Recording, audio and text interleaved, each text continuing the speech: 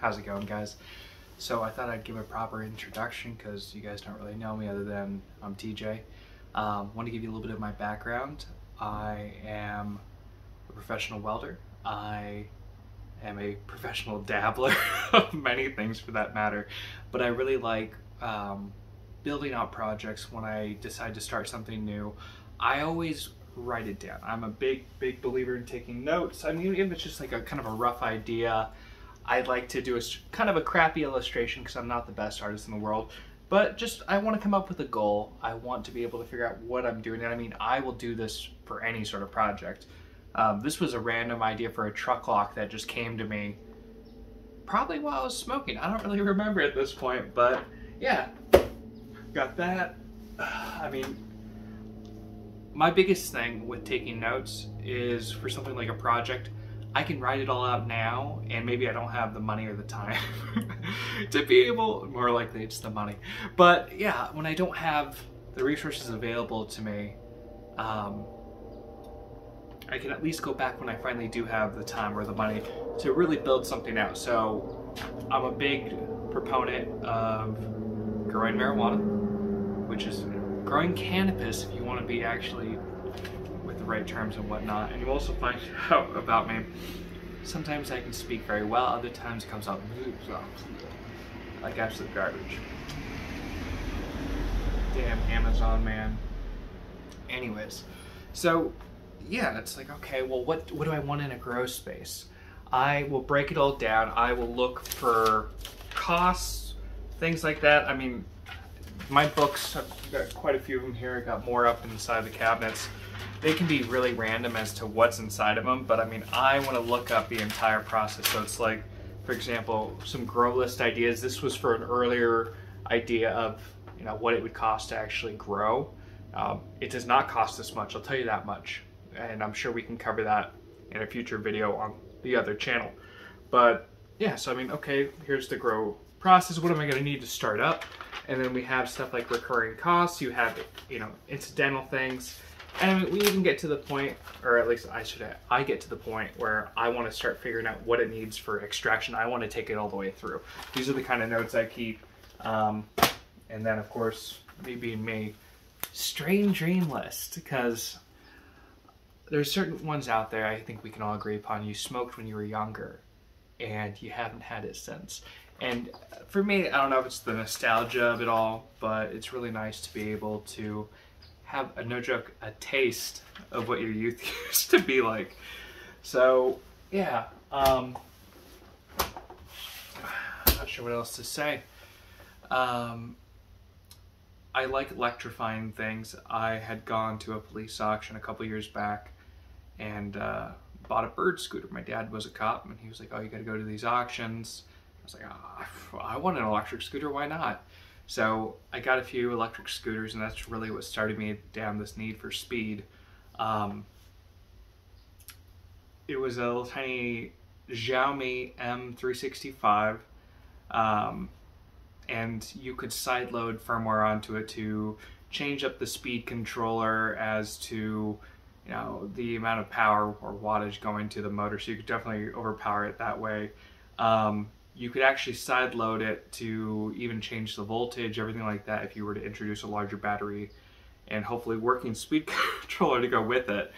I'm sure that there's some way to bypass it. When it comes to, you know, microelectronics, I'm not your guy. But most things, yeah, I'll figure out how to get it done.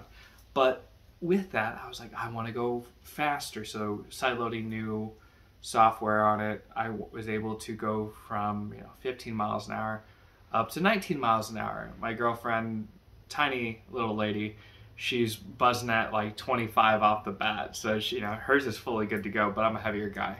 So yeah, only 19 miles an hour. And it's like, well, let's increase the range. So I figured out how to add an extended battery. Then it was like, all right, well, let's put a second motor on it.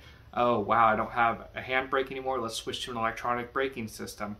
I was really into a lot of the forums online for doing scooter conversions and various fun builds. I've built quite a few scooters over the years now, and I mean, they may look freaking ridiculous, like having a igloo cooler mounted on the back of them just to hold batteries. That's always really fun when you're driving down the street, sitting on this cooler, and people driving next to you, beer me, bro? It's like, no, there's no liquids here, bro. Not gonna happen at all. And I mean, I've definitely had quite a few unsuccessful builds. I've figured out what works, what doesn't. I tend to give them away to family members. I've never sold a single one, but I have a rough idea of what the next scooter is going to be. As I've discussed, we're going to be using this 3 kilowatt motor back here. I'm sorry, 2 kilowatt motor back here. Runs at 72 volts. Have a matching speed controller for it. I can't remember the proper sprocket size, but we're looking to do a gear ratio, I want to say something like 17 or maybe it's 16. Let's go with 16 to like 65. It's going to be pretty ridiculous. I'm looking forward to it. I've never done a chain driven system before, so that'll be fun. And I mean, it's going to look rickety. I'm not going to lie. I have a rough idea of what I want to do with it. I've actually started building a frame, but it's a really, really junky design. It was more just like, hey, I want it to work. Let's test it out. So we'll definitely do something better with it. And then we are going to be upgrading to an electric motorcycle. I want to start my own electric motorcycle company. Once again, there'll be a separate channel just for that. But we'll definitely cover the overall building of it here. Yeah, I'm very excited. This is a 7 kilowatt motor. It's also 72 volts. Both of them I'm planning on running at 80 volts though. That's assuming the MOSFET, one of those two can actually handle it for the speed controller. Probably, I think, I'm speaking out of my ass with components. I took an electronic assembly class, but that just means I can put shit together. I can always just put in a higher capacitor at 100 volts. That way we don't blow the cam. It'll be great. But we are going to definitely upgrade from this 72 volt motor in a future build for sure. I just want to figure out what sort of bike I want to build. Do I want something like a cross sport? You can take it off-road, you can ride it on the road, or do I want something more like a bobber, something like that? It's going to be fun though, no matter what it ends up being design-wise. We'll definitely get there.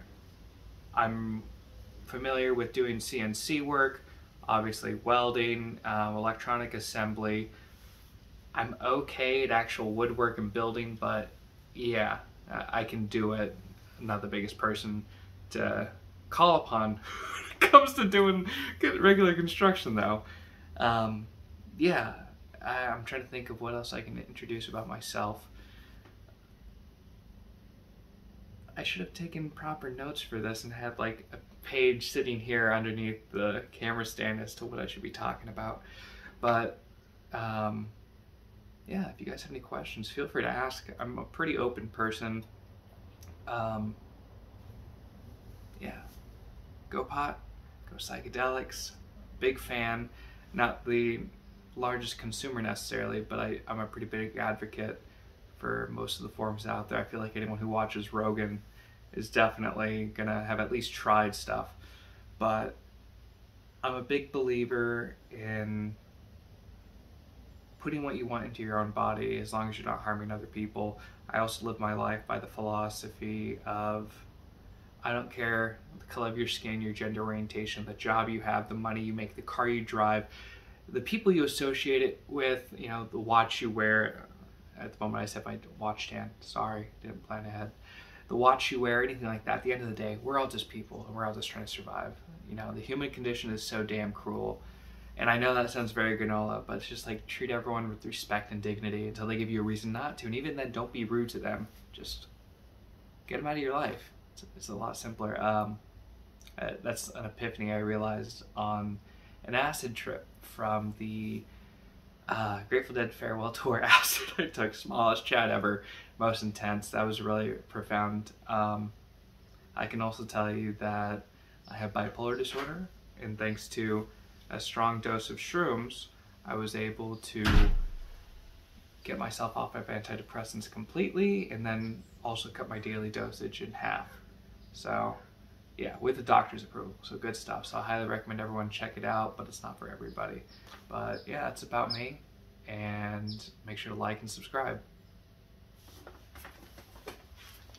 What are you doing?